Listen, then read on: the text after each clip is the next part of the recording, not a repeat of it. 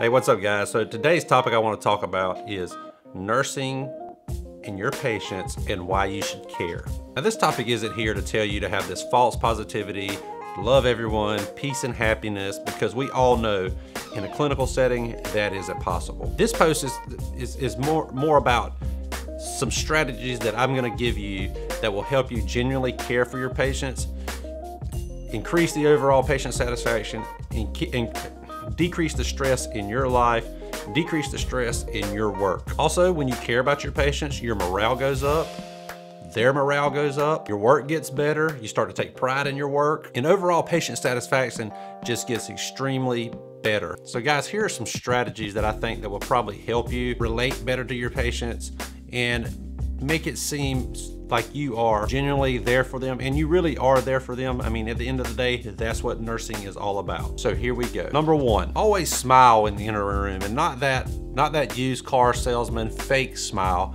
but a genuine, relaxed type of smile. You know, that type of smile where you're not faking it, it's just relaxed. All the muscles in your face are relaxed. You just genuinely are at ease, and that puts the patient or the other person at ease. So if you do that right when you walk into the patient's room, I've always felt that that's always been a big help in the communication process with patients. Okay, my number two tip is when a patient is being rude to you, don't ever get down to their level. Always remain professional and have that silent confidence that is always needed. You know, that's something about that silent confidence that professionals have. In a way, that also puts people at ease because it lets the patient or the other person express themselves freely, get it out of their system. And if you remain calm and steady in that situation, that lets that patient know that, okay, you're not attacking them, you're not coming after them, and it also lets them get that release of energy. All right, guys, number three, and this one I really like, is therapeutic communication.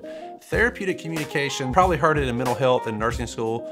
It's working with mental health patients, it works really, really well, but it works well just in general because therapeutic communication such as asking open-ended questions, that lets the other person feel like they're being heard, like they're being listened to and understood, and it allows them to kind of get that out of their system. So guys, I've always liked therapeutic communication techniques. It works really, really well.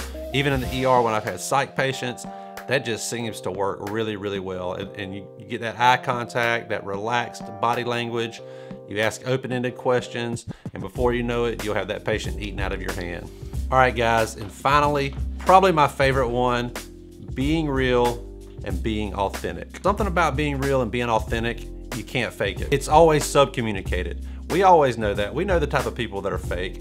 We can see it through them. We may even be friends with them, but it's that sub-communication that you can't fake. And when you're real as a nurse and you're authentic as a nurse, that is sub-communicated to that patient on different levels. I'm not a psychiatrist, I'm not a psychologist, but I know that it always works. When you're just totally real, your ego is gone, you're just trying to add value to that patient's life, add value to your coworker's life.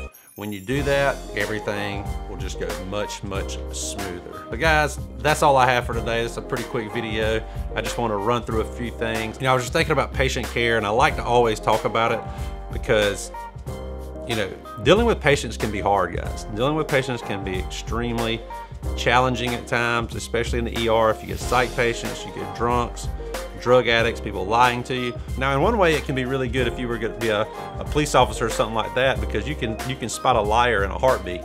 But other than that, guys, that's all I have for today. This is going to be a really, really quick video. Just thought I'd put it out there for you guys. Hope you enjoy it. As always, like and subscribe down at the bottom. If you have any questions, hit me up down there. I always answer them. I always respond to all the people that comment or have any questions. So anything you want to ask me, any video requests, anything, leave them in the comments below.